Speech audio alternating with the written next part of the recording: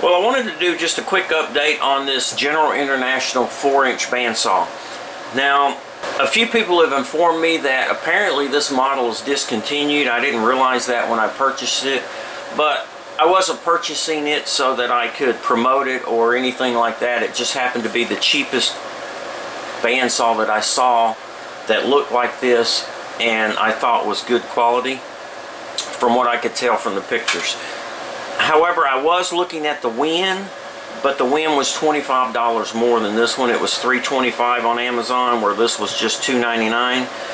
But I think the Win is a great option. A couple of differences between this and the Win that I noticed was the switch is actually up here, which probably is more convenient, and it has a potentiometer to adjust the speed rather than this little selector switch.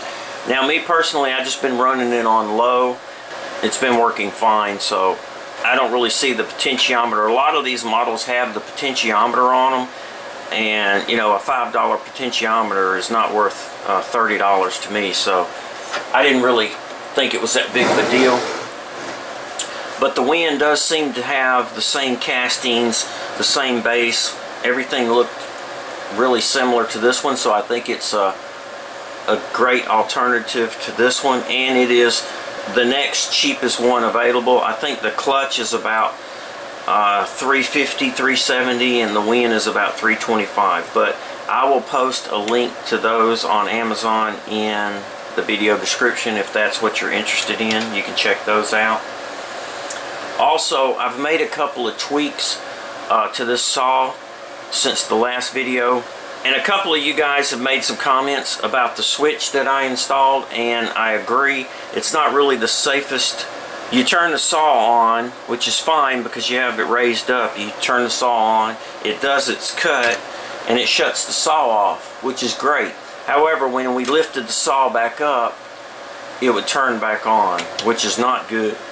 There were a couple of times over the last couple of weeks, a few times where I forgot to turn it off, and I had to reach over and turn it off. So not really a safe way to do it. So what I've done is I've rewired the switch so that you have to turn it on.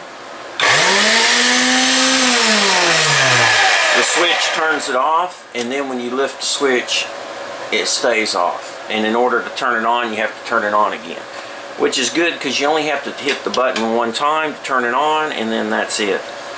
This switch has an internal relay in there, so as long as you provide 110 volts to it, it will stay on, and then once you remove the 110 volts, it will shut off. So what I did was I just reconfigured it so the incoming power goes through this switch, and that way it allows it to turn on and off with this switch. Now, it won't turn on if the saw is down. It will only turn on if the saw is up. And once it hits the switch, it turns it off and keeps it off because it de-energizes that internal relay. Another thing I did was, it wasn't cutting vertically square. What I did was I started looking at everything to see what was going on, and I noticed that as the saw came up, it actually moved away from, it kind of came up at an angle like this, and well, that was not going to do very good with vertical cut. So what I did was, really simple fix. I'm not really sure. I guess it's in the base of the saw here, or something's not quite right. But all I had to do was just shim this with some, this is just some sheet metal. It's 40 thousandths sheet metal. And I just shimmed one side of the vise. And then so now it's nice and square as it comes up. And it gives me really nice vertical cuts. Now, most of the stuff that I cut on here is rough. I'm just roughing it to size anyways. To do some other machining processes on it, so it's not real critical.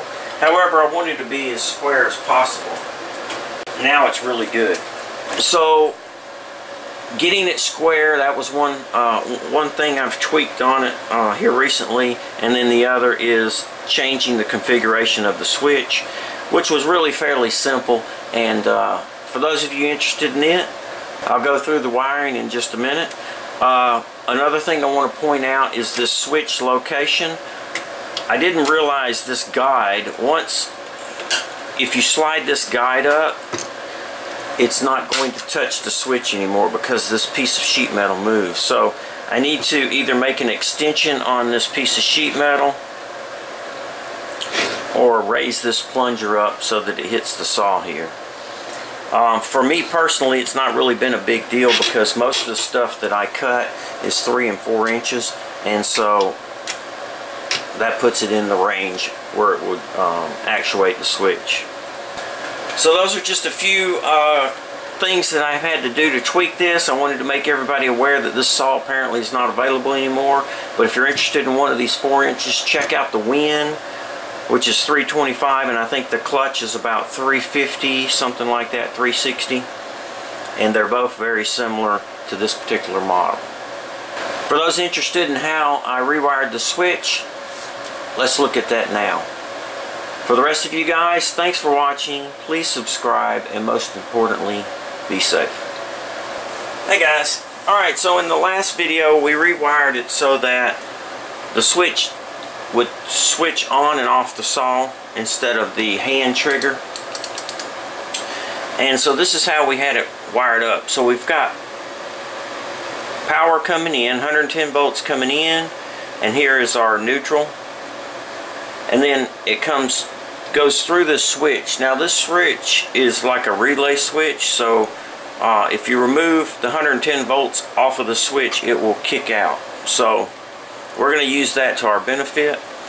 And then it comes out of the switch here, goes down over to our plunger switch to turn it on and off. It comes back through our switch into this variable resistor here, or this diode. It goes up to this low-high, and then up to the motor. And then this is the other side of the motor. So what we're going to do is, instead of switching the output, we're going to switch the input voltage. Alright guys, so I've rewired it so that now it should be a little bit safer. You don't have to worry about the saw coming on when you get finished with the cut and lift it up. So what we've got is, we've got our power coming in and over here to our neutrals here, and then our power goes over to our plunger switch with the white wire here. It returns here, and so that is our contact for our incoming power. And then we come out, we're going over here into our diode to regulate our speed, and the other side here goes up to the other side of the motor. So what we've got is, you can't really turn it on unless you lift the saw. So now that the saw is lifted,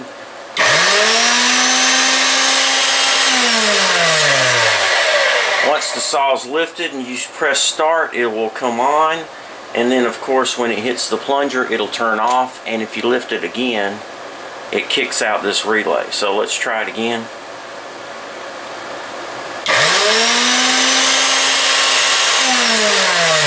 And I can physically hear it clicking and feel it click the internal relay. So now when I lift the saw, it's not going to come back on.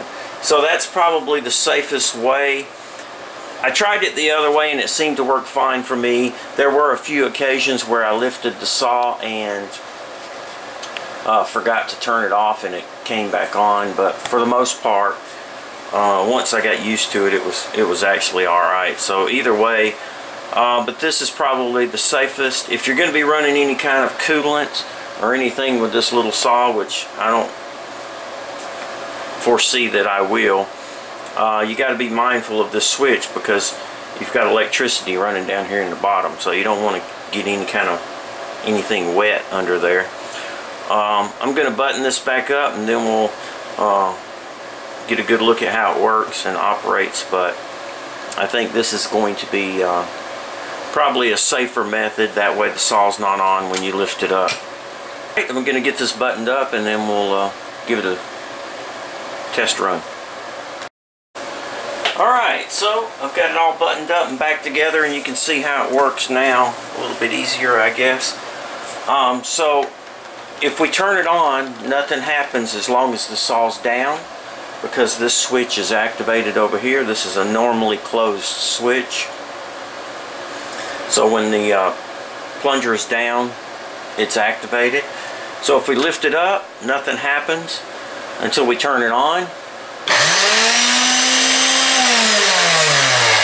And as soon as it hits the plunger, it kills the power, which de-energizes this internal relay in the switch here and turns it off. So that's probably the way I should have wired it originally.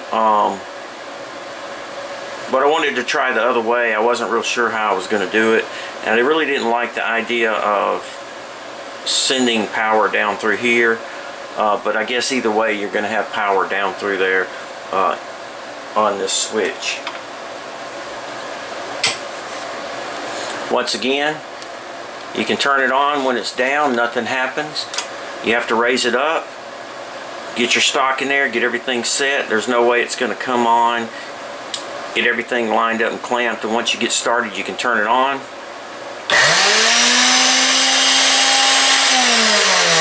Make your cut, and then as soon as it hits the switch, it's going to kill the relay inside, and it'll be safe, and you can lift it up. Alright guys, so that wraps up this video. Just a quick update on that modification. And so I think this will probably be, in terms of the saw inadvertently coming on when you raise it up or something, this is more of a safer option,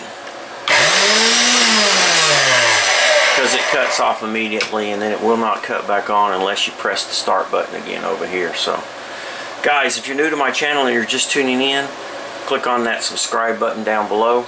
That way when I post a new video, if it's something you're interested in, they'll send you a link and you can stop by and check it out. As always, please feel free to ask questions, make suggestions, or leave comments. Alright guys, thanks for watching. Please subscribe, and most importantly, be safe.